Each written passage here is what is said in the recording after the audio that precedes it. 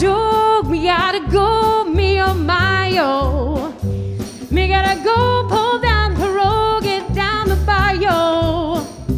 My Yvonne, the sweetest one, me oh my oh. Son of a gun, we'll have good fun on the bayou. Jambalaya and a crawfish bar, filet gumbo. 'Cause tonight I'm gonna see my share of me oh. Pick guitar, fill a fruit jar, and be gay.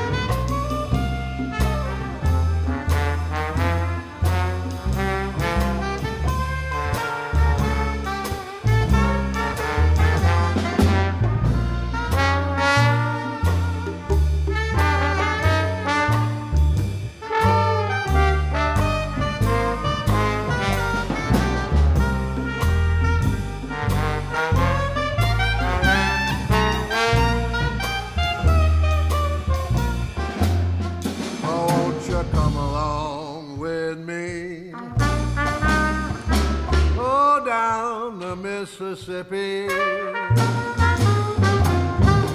We'll take a boat to the land of dreams, steam down that river down to New Orleans. A band there to meet us, old friends to greet us. You'll see the place where the folks all meet. Heaven on earth, they call it Basin Street. Basin Street is the street where all good friends always meet. And New Orleans, the land of dreams. You'll never know how good it seems or just how much it really means. Yes, sirree. Glad to be where welcome streets may welcome me, and where I can lose my Basin Street blues.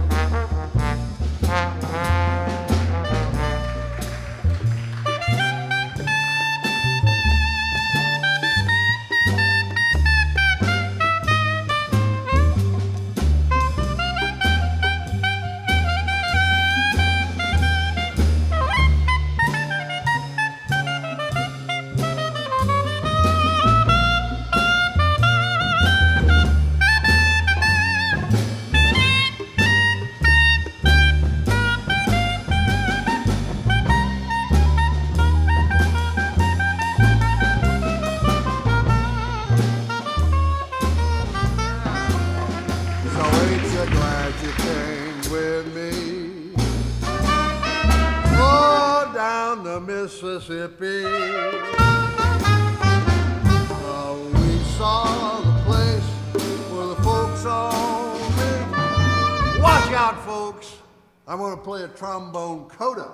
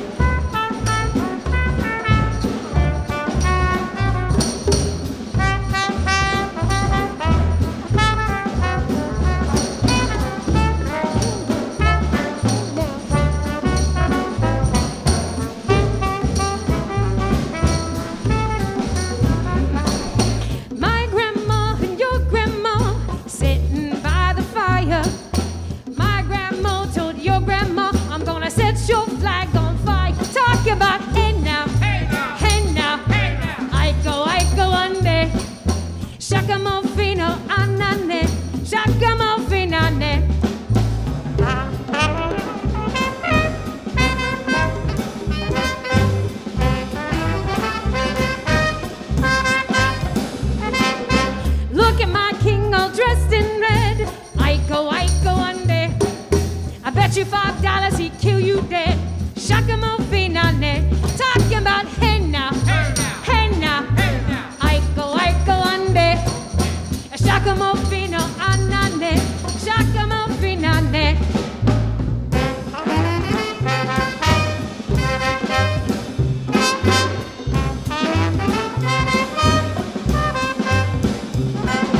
My flag boy and your flag boy were sitting by the fire. My flag boy said to your flag boy, I'm gonna set your flag on fire. Talking about hey now, hey now, Iko Iko ande, Giacomo fino a nanne, Giacomo fino a ne.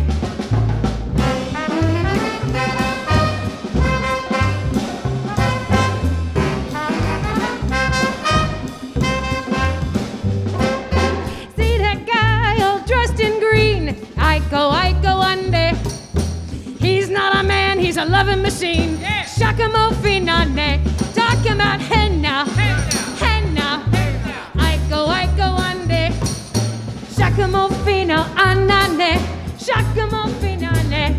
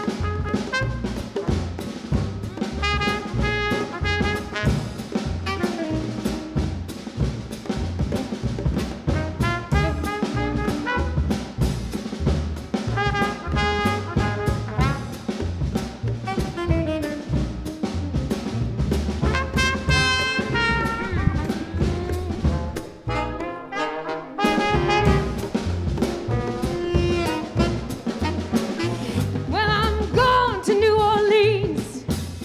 I want to see the Mardi Gras. Yes, I'm going to New Orleans. I want to see the Mardi Gras. When I see the Mardi Gras, I want to know what Carnival for. Got my ticket in my hands, going down to New Orleans. I got my ticket in my hand, gonna go down to New Orleans. When I go to New Orleans, I wanna see the Zulu King.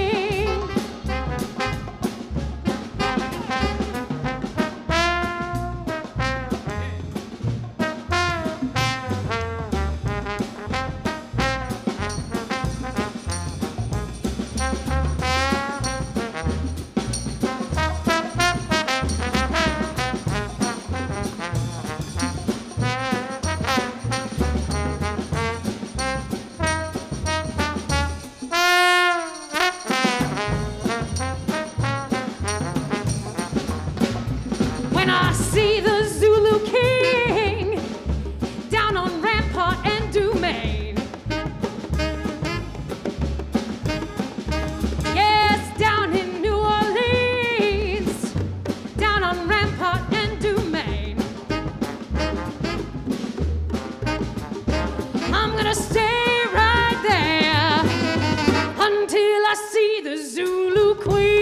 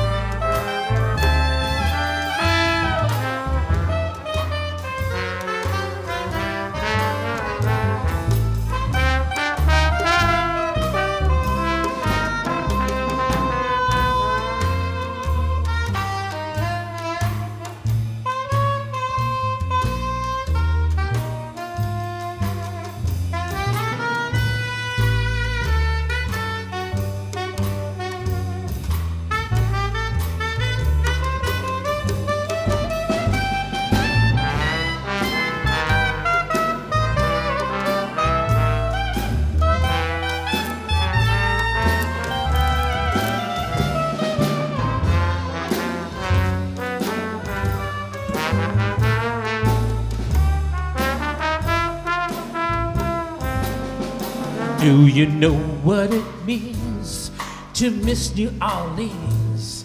And that's where the night and day. I know I'm not wrong, the feeling's getting stronger the longer I stay away.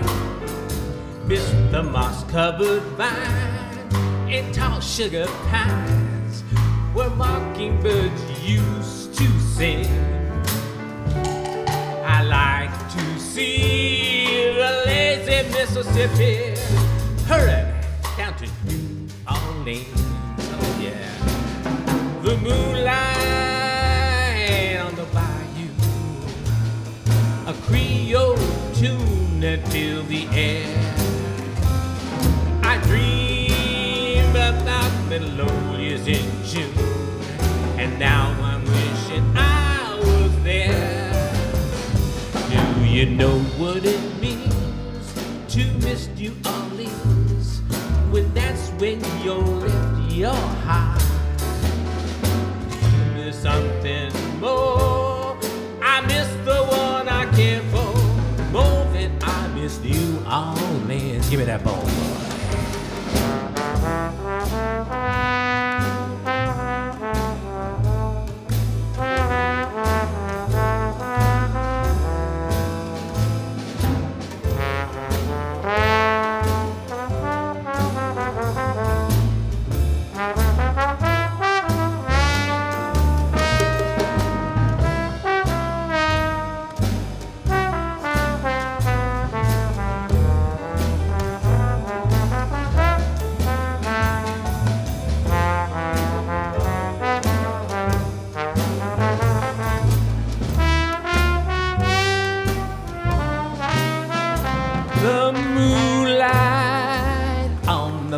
You, a Creole tune that filled the air.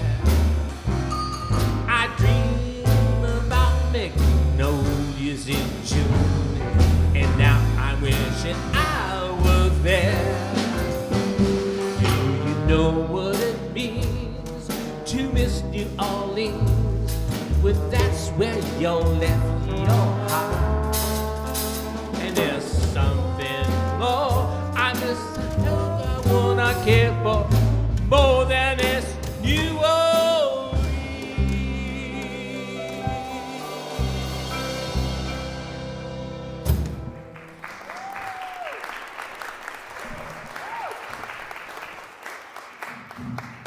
Welcome, welcome, welcome, welcome to February Jazz Sanctuary, where we're reflecting on God with us as Jazz Party. We're going to have other announcements and other things later, but just a couple quick ones first. If you need the restroom, you'll notice the sign here. You're going to go down this pew, roundabout through that door, and the bathroom's on the right-hand side. So it's over there, should you need it. Tim will model the behavior at some point for all of you, and how to make it happen. In addition, wait, I need the other thing. Hang on. Tablets, this one. We're going to do introductions in a couple different places, but I'm going to start out today for the first time ever. You are now seeing our new Acting Out the Scriptures theater troupe. And with us today, in alphabetical order, are Charlotte Bell, Carrie Ho, Celeste McQuarrie, David Nelson, and Tim Wildman, and myself. So we will be doing that shortly. We're going to start with Scripture after one more song. And then we're going to... Very important song. We're going to bring us all into our jazz party.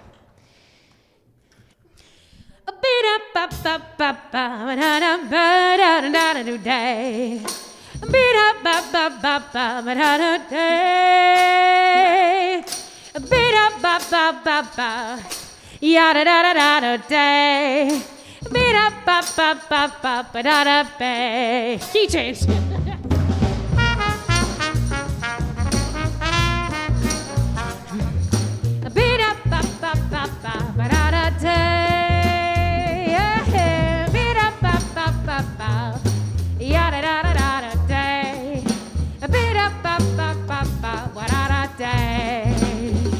We're gonna have a jazz party all night long. We're gonna have a jazz party till the break of dawn.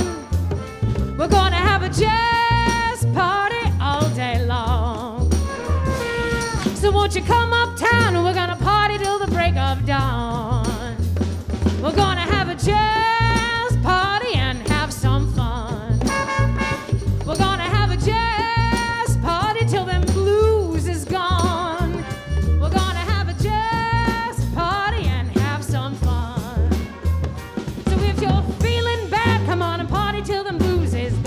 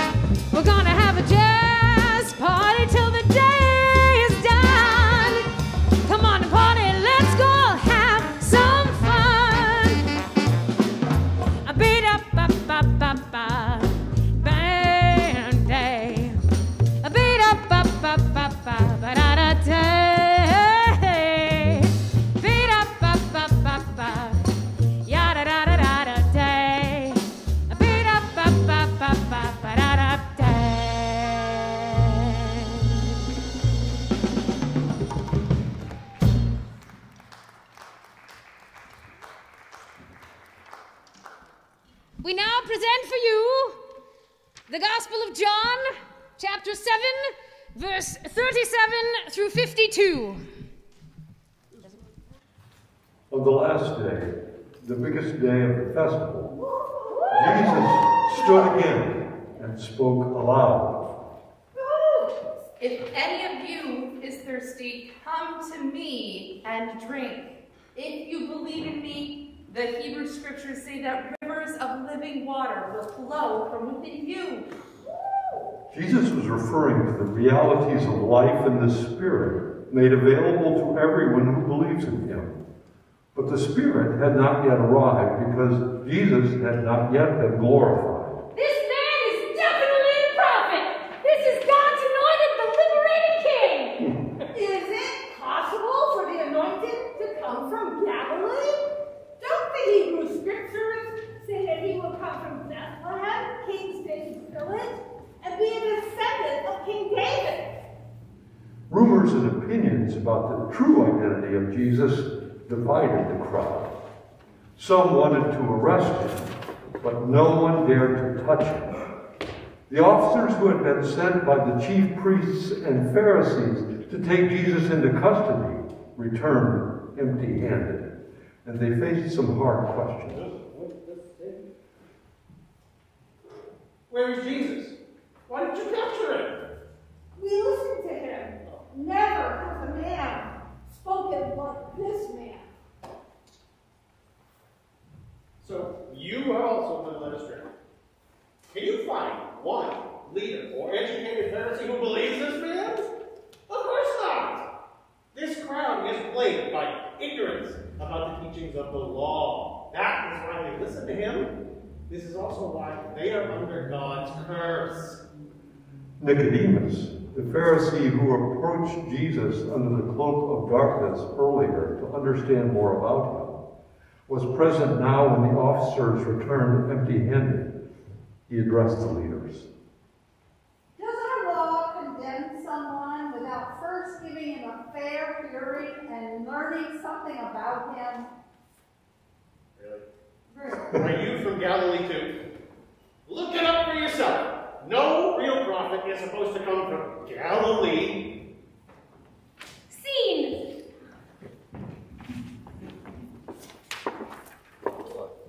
Thank you.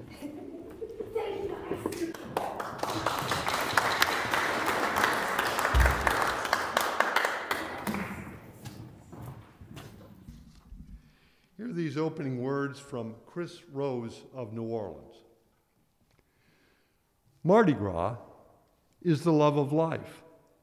It is the harmonic convergence of our food, our music, our creativity, our eccentricity, our neighborhoods, and our joy of living, all at once.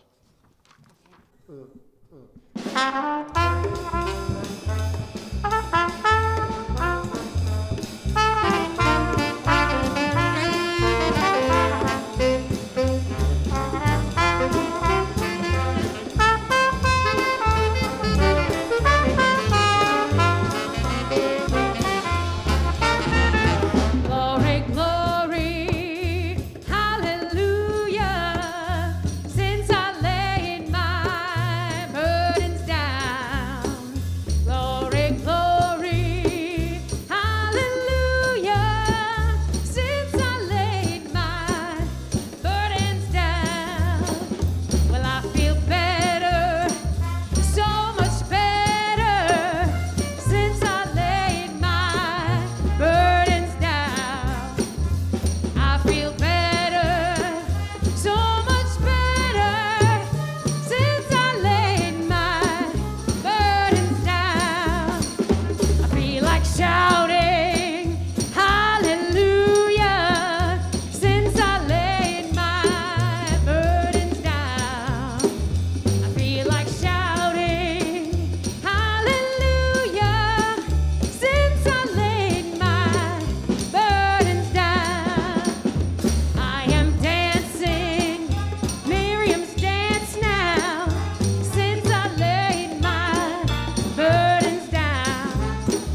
I am dancing Miriam's dance now, since I laid my burdens down.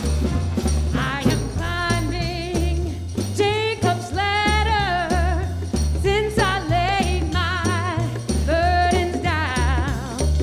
I am climbing Jacob's ladder, since I laid my burdens down. Every round goes higher and higher, since I laid my burdens down. Every round goes higher and higher, since I laid my burdens down. Well, since I laid my burdens down, since I laid my burdens down.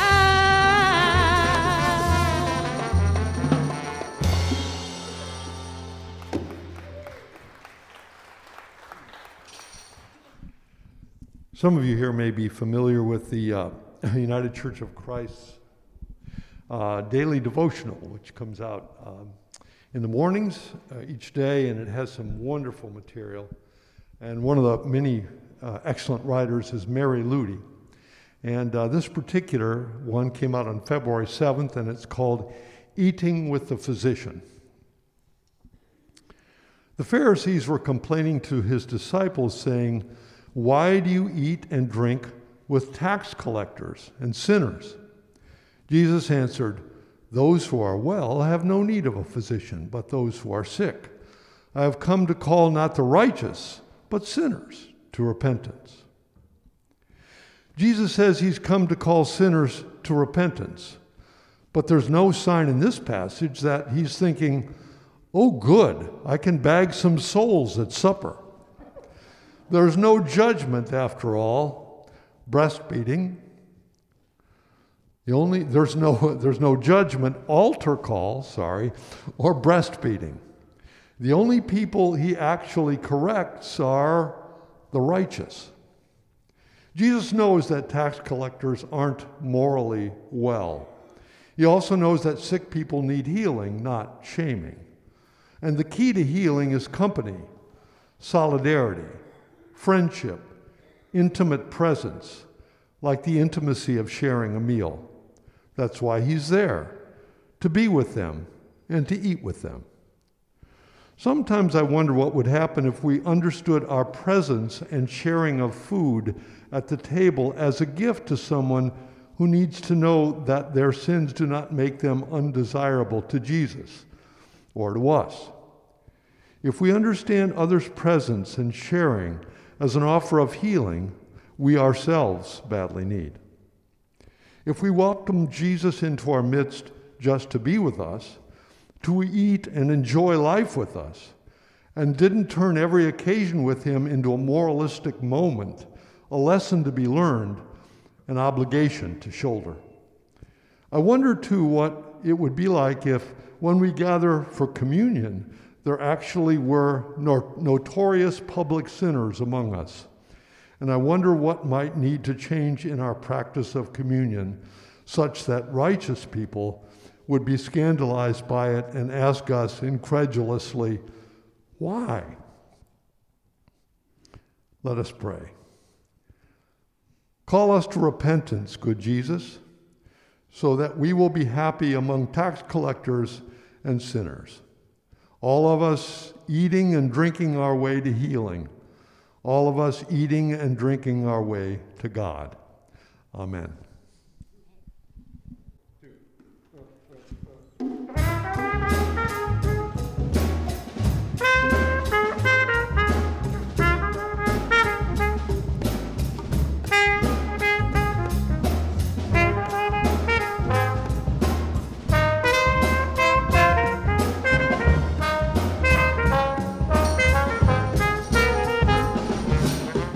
This morning with my mind stayed on Jesus. Woke up this morning with my mind stayed on Jesus.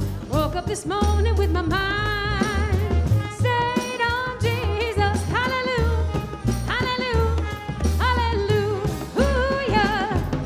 Singing and praying with my mind stayed on Jesus. Singing and praying with my mind. Stayed on Jesus, singing and praying with my mind. Stayed on Jesus, hallelujah, hallelujah, hallelujah. We're walking and talking with my mind.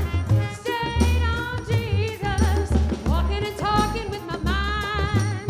Stayed on Jesus, walking and talking with my mind. Stayed on Jesus, hallelujah.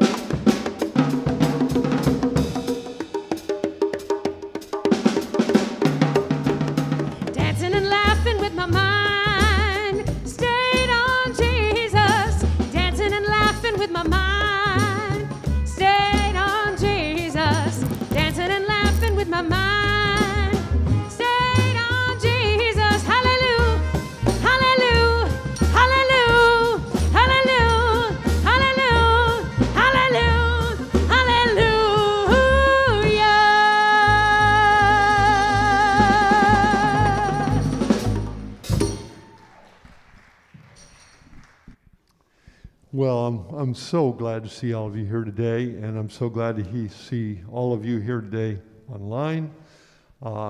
It's a joyous celebration, and what we're about today is embodying that celebration is part of life too. And goodness knows we all could use some celebration after the last couple of years. And It is our belief that God is with us as much when we celebrate as God is with us when we do everything else. So today is about joy and community and laughter and loudness. So we're so grateful to have all the people that we have here today to help us be loud, and I'll be introducing some of us loud people in just a minute. But before we do that, we're delighted to have someone come back to us who was here once before, but that was when we were doing our jazz sanctuaries remotely. One day we gathered in Fran Irvin's backyard, a beautiful June day, I believe. Fran's with us here today. She has the most beautiful backyard in Concord, I think. And we did something on the jazz of creativity called Creating from the Middle.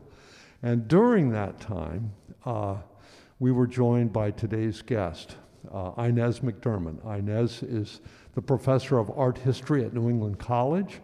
And today we've asked her to come and talk with us a little bit about some of the art of Carnival or Mardi Gras, and also just of human celebration. Inez?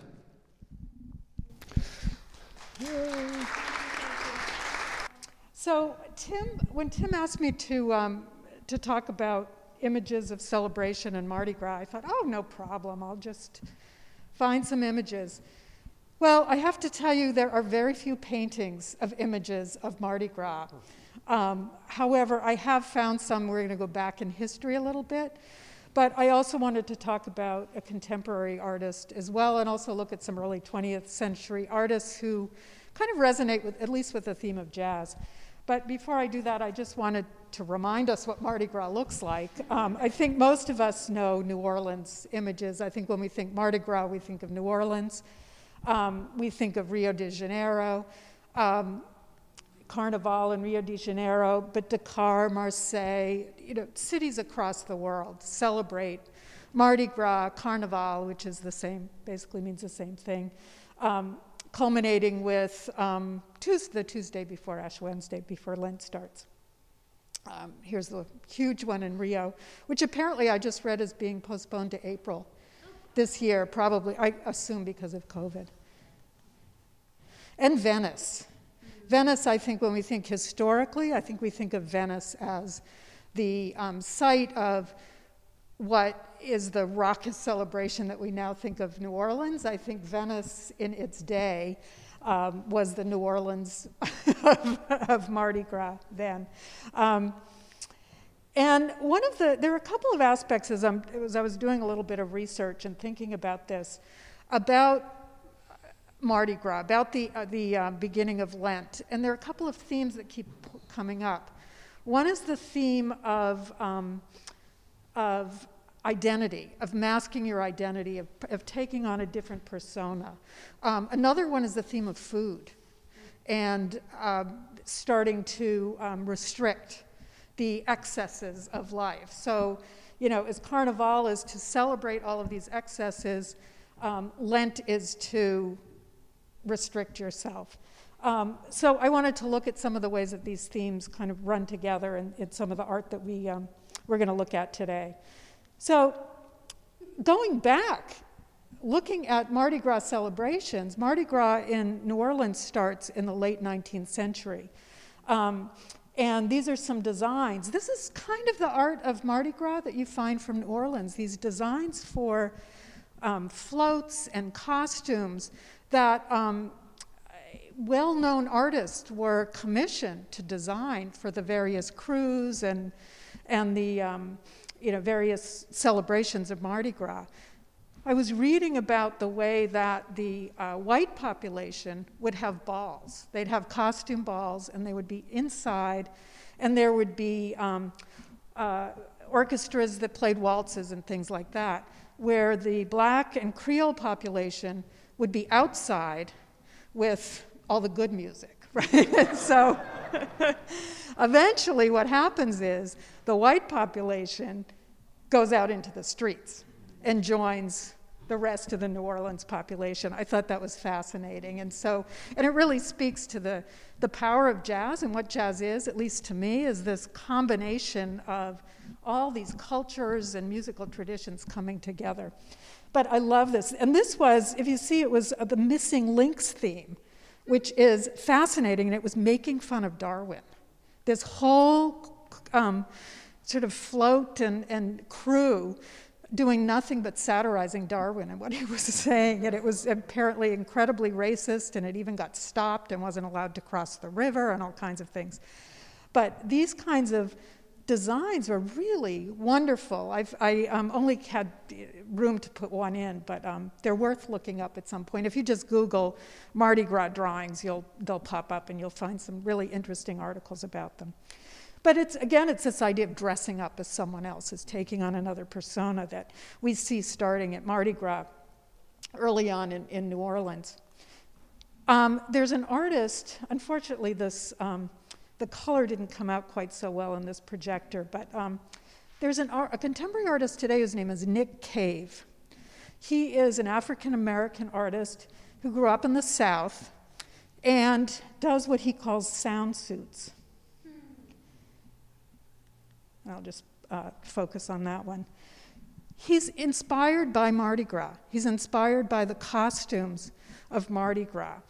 He also talks about the way that he sees these costumes as a way to hide yourself, to not be vulnerable. As a black man who's responding to what's happening in the world, especially to black men, he started to think about the way that these suits could be worn without your identity being revealed.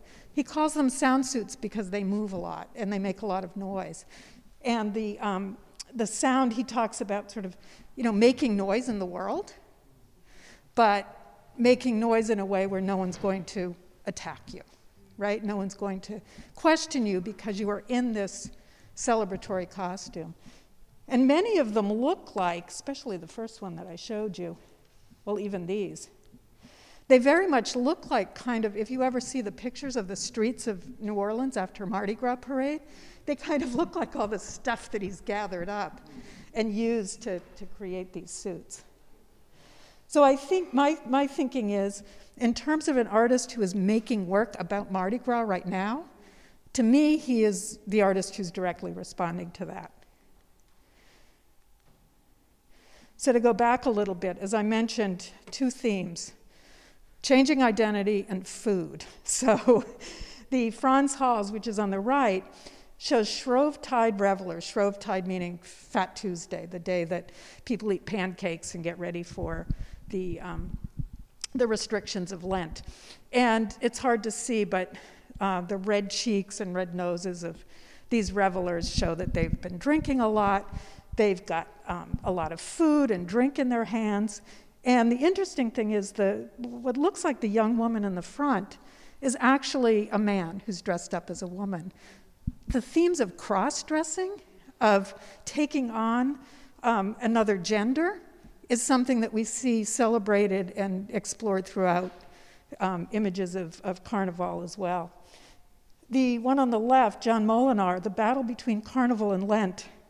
It's a little hard to see. The figures on the right are monks, and they are fighting with townspeople. And what they're fighting with are spears that are full of fish and the foods of Lent, which tend to be things like pretzels or dry bread and things like that.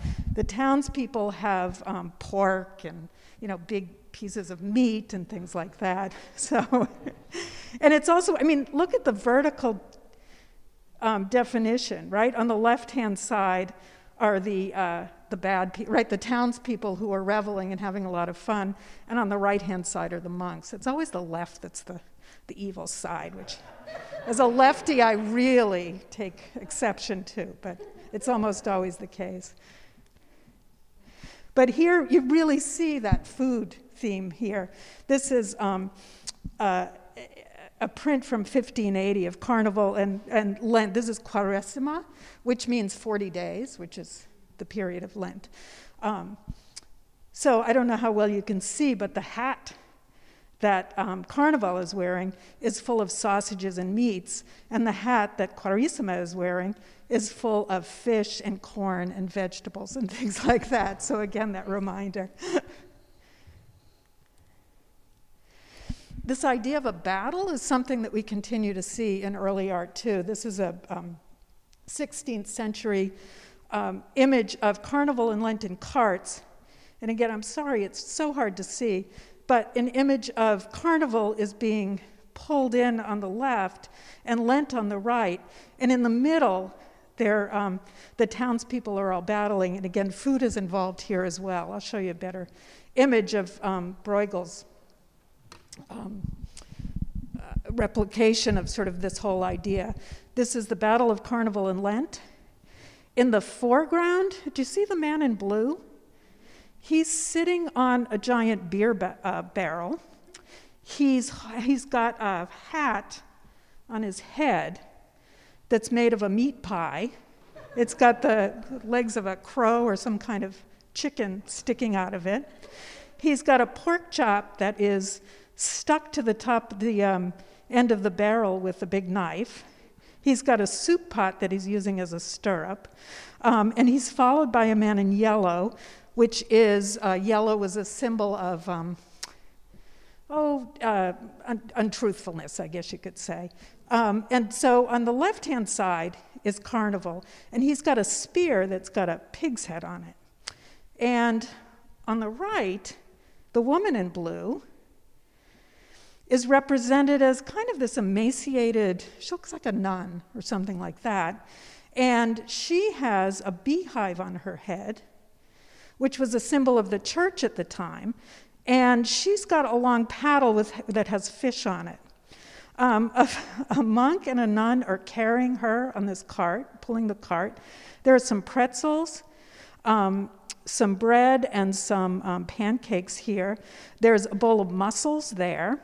And she's surrounded by children, and all of them have the symbol of Ash Wednesday on their forehead. So it's very clearly this battle between, this is the meeting of Fat Tuesday and Ash Wednesday. And it's all around food in the foreground, except if you look at the bigger picture, and typical of Bruegel, if you know any of his work, he often has just the life goes on, and you see these images in his paintings that, many from the scriptures. So you see the crucifixion of Christ, and nobody's watching. Or you see the Icarus falling from the sky, and nobody's watching. It's about how life goes on when momentous events are happening. But here, he also has this left-right opposition. The people on the left are all reveling. There's somewhere in there is a musician who's throwing up, for those of you who are musicians. Reference to music there. The church is on the right. On the left are beggars and peasants who are going hungry. On the right are people who are leaving the church and feeding the peasants and the beggars. Bruegel isn't saying, he's not passing judgment on any of these people. He's just showing us what is, right? During Lent, we pay more attention to these things. During Carnival and the rest of the year, we don't. There's all kinds of symbolism in here that's just absolutely fascinating. I just wanted to point out two things. So here's the left, which shows a very well-fed musician here, and this person behind them carrying waffles or pancakes or something like that are going to be eaten. And then this is the entrance to the church, where during Lent, apparently the sculptures, the statues were covered with shrouds during the 40 days of Lent. And then someone is sitting here apparently collecting money so that if you wanted to touch one of the relics in the church, you would be able to pay for that. So those are just some details that I wanted to show you from this. And we could talk about this forever, but there's just all kinds of stuff going on in this painting that makes reference to that battle, right? That coming up against that moment that we're sort of asked to think about what we're willing to sacrifice and to celebrate like crazy right before we do. Another work that I wanted to make reference to, and it's interesting, the reading that you read today, Tim, I almost put a different painting in here of the feast in the house of Levi, which is Christ eating with the tax collectors. But I chose this one instead. And this is by an artist named Veronese, who lives in Venice. So we're going back to that wonderful city that celebrated Carnival in a way that probably is only rivaled by New Orleans these days. And this painting tells the story of Christ going with his mother to a wedding feast, and they run out of wine, and it's his first miracle, isn't it? Thank you, good.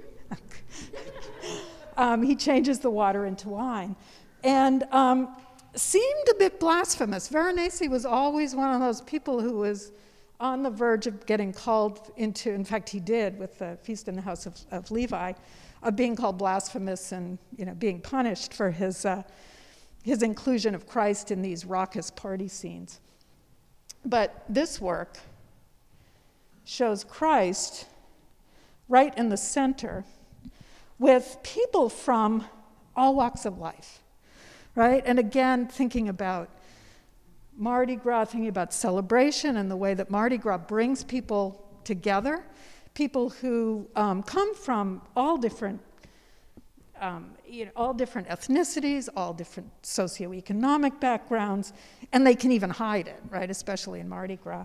Well, here there's all kinds of people who seem to be in costumes, except we know that this is Venice, and Venice was kind of the cultural center of the world, and so people from all over the world were always gathered there.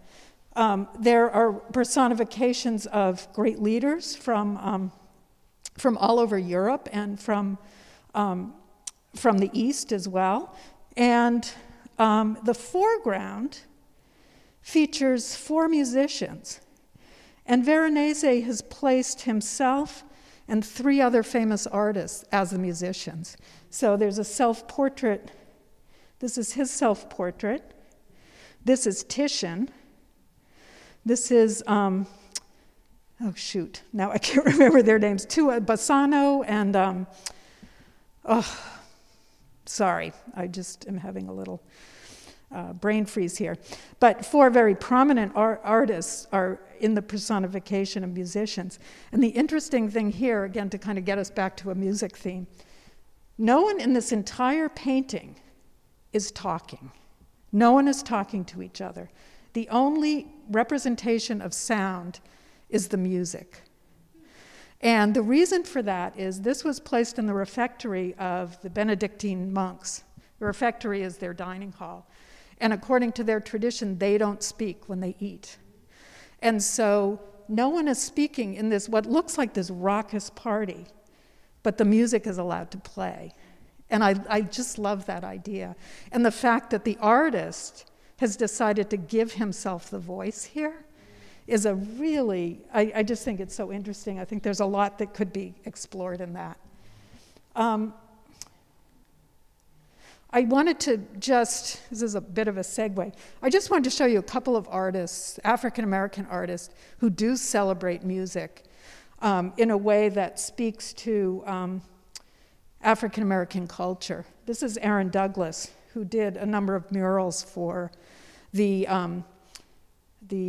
Harlem Public Library back in 1934. And he did 4 murals called Aspects of Negro Life. And throughout them, these are just 2, the first one and the last one, the African in Africa and something called Song of the Towers, where this man is standing. I don't know how well you can tell, but there's a Statue of Liberty right back here. But at the center of each one of these murals is music, is someone playing music. So here they're dancing and people are playing drums, and you've got this sort of talismanic figure here. And then in New York, he's with a saxophone. It's a little hard to see. With the figure of the Statue of Liberty. This consistency of music. And most of Aaron Douglas's work makes reference to music. He illustrated a lot of religious treatises as well with prints that made reference to music too. I'll show them to you someday.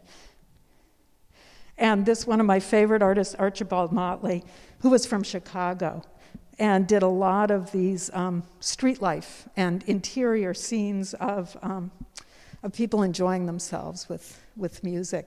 And this idea of joyous celebration, while it's not of Mardi Gras in New Orleans, I think that it has that kind of aspect of people coming out and being together, all different kinds of people.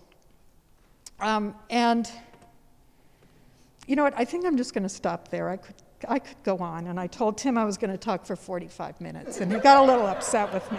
So, so I think I'll stop there. I think I've given you a couple of images to look at throughout history, and thank you for inviting me. Thank you, Inez. So that was wonderful, Inez. It ties right in to what we're doing today and what we hope to, the simple message we hope to get across, which is that celebrating together is an aspect of what is given to us as a gift to do. And the kind of dualism about God's in the church but not in the Mardi Gras is something we hope to give the lie to today. So you've really helped us with that. Thanks a lot. I would like to take this opportunity to introduce some of the rest of the folks who are here today, being part of this celebration and making noise. First of all, the noise crew back there. We have our old friend Chuck Booth, who's on congas, and who also designed the portable drums that our drum section came in with and will go out with. Yeah, yay, Chuck.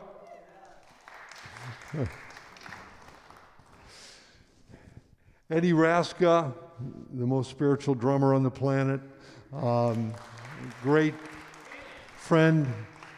He and Jock and I have been part with Amelia of the band from the beginning, almost 7 years ago, and Eddie just will knock your socks off on the drums. Thank you, Eddie. Next to Eddie in back, the guy who does everything. He plays bass, he produces all this. He is our technology integrator. He puts everything on YouTube. He never sleeps. Jock and I have been musical friends forever, and his dad, Frank, was one of my oldest and dearest friends and colleagues, Frank Irvin. This is Jock Irvin. We are delighted today to have a newbie with us, and who is extremely courageous. Annie Popinsick is our pianist for our church. She was on accordion today. Way to go, Annie. She's also rocking the purple boa, I might add. Yeah, it's very good. Over here on my left is all the way from Brooklyn and soon to be leaving for New Orleans. On the trombone and vocal, my brother Jim Wildman.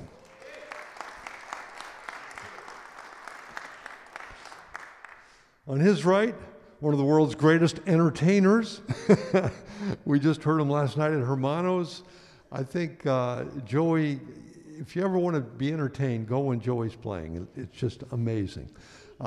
He plays all the reed instruments, he sings, and most of all, he lights up a room. Joey Placenti.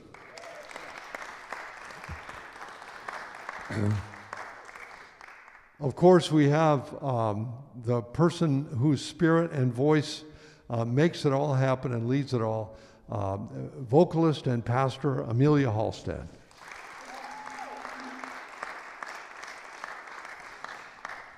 Our tech person, because Jock has to play, so we need a tech person, is jazz deacon Ron Dieter.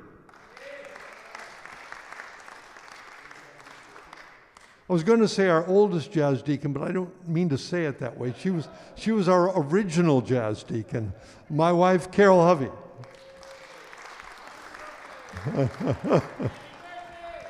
Happy birthday. We also have jazz deacon Brenda Placenti over here. Thank you, Brenda.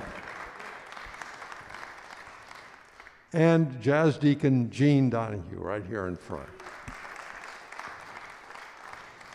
The Jazz Deacons' main function is to have fun and make sure you're having fun. So that's what they do. I'm Tim Wildman, and again, I thank you all for coming today.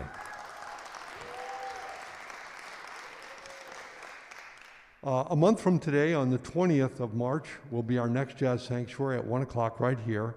And it'll be called the Jazz of Righteous Anger. And looking at the fact that anger sometimes can be the energy of change. And we're going to be considering the biblical passage from John where Jesus turns over the money changers' temples. And we'll have the Readers Theater back for that. It's going to be very exciting. And also at that service, we're going to be taking in some new friends, some folks who are either becoming associate members or partners with us in our ministry, particularly our Jazz Sanctuary ministry. And if you're interested in joining this endeavor and being with us in this ministry in whatever way you feel inclined, just contact Amelia or me, because we're going to be having several people who are going to be joining in. You can be an associate member and still be a member of another church. And of course, you can be a partner and just join with us in a very focused or narrow way, or you can become a full member. But get to one of us and we'll talk with you about that between now and next month. And now I'm going to give it back to Amelia. Thank you, Tim. And our final announcement is just a reminder that this service is a gift to all of you, and we invite you to pass it on if you so choose. There are offering plates on the side of the sanctuary here, but you can also donate online if that's your choice. If you go to our website, concordsfirstchurch.org, there is a donate button right on the homepage. So we invite you to pass it on and help us continue this ministry of music and jazz and party. So, yeah. 1, 2, 3.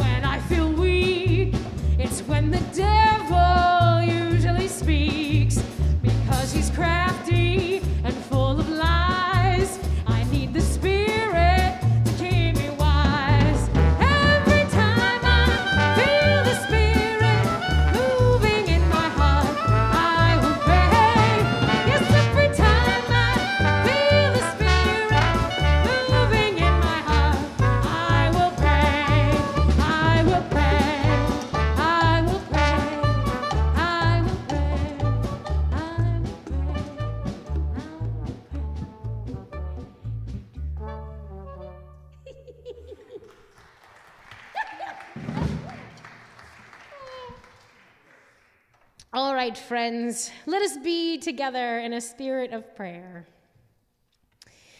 Holy God, whose spirit moved over the waters at the dawn of creation, hear our prayers today for all who thirst.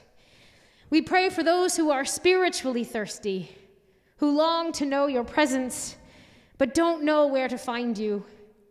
We pray for those who are alone and without hope, those who long to feel needed and loved, those who are searching for meaning and purpose. Healing river, pour down your waters and heal your people. We pray for all who are physically thirsty, who don't have enough water to drink or feed their animals, whose fields are parched, whose crops have withered, those who have to walk long distances to find enough water to survive, or who have to be content with water that is unclean. We pray for those whose homes and villages are torn apart because of drought or famine. O healing river, pour down your waters and heal your people. We pray also for those who are thirsty for justice, who long for an equal sharing of resources among peoples and nations, those who put their lives at risk to protect streams and rivers and oceans, those who are working to find clean water and make it available to all. O healing river, pour down your waters and heal your people. God, we ask that you would open our hearts to the needs of all who thirst. Give us courage to work together for justice, to stand alongside those who are thirsty, so that all people everywhere may live without want or fear, and may discover the abundant life you promise to each one. In the name of Jesus Christ, the source of living water, we pray. And now I invite you to join with me in the Lord's Prayer as is printed in your bulletin, which is translated by Neil Douglas Klatz. O birther, Father, Mother of the cosmos, focus your light within us, make it useful. Create your reign of unity now through our fiery hearts and willing hands. Help us love beyond our ideals and sprout acts of compassion for all creatures. Animate the earth within us. We then feel the wisdom underneath, supporting all. Untangle the knots within so that we can mend our hearts' simple ties to each other. Don't let surface things delude us, but free us from what holds us back from our true purpose. Out of you, the astonishing fire, returning light and sound to the cosmos. Amen. We're now going to move into our Agape Feast liturgy and continuing to keep everyone safe. If you would like to receive, we have communion to go. As you exit out the door, it's a cup with gluten-free bread on one side and grape juice on the other. We shall do our liturgy. Are you prepared? I am prepared. We'll go back and forth. Dear friends, this is a table of welcome, and all are free to come and to eat. As we gather at this table and to worship, we remember these words of our brother Jesus. I am the bread of life. Whoever comes to me shall not hunger, and whoever believes in me shall never thirst. We come to this table hungry and thirsty, seeking to be satisfied. As we gather at this table, we remember the words of our brother Jesus. Come to me, all you that are weary and are carrying heavy burdens, and I will give you rest. We come to this table weary and burdened, seeking rest. As we gather at this table, we remember that Jesus comes to us in those who are strangers to us, in those who are hungry, in those who are thirsty, and in those needing warmth. We come to this table as strangers in a strange land. We ask with humble confidence that you welcome us into your family, O God. Please join us in praying the prayer of adoration. Living God, you are present in our midst, and we praise you. You are tearing down walls of alienation and exclusion. For this we praise you, because in Jesus, you have shown us a way of hospitality, simplicity, prayer, peacemaking, and resistance. Because your Spirit makes a new path for us as we struggle to live in the shadow of doubt and fear, weak as we are, you fill us with hope. Lover of our souls, you give us joy, and we praise you. Amen.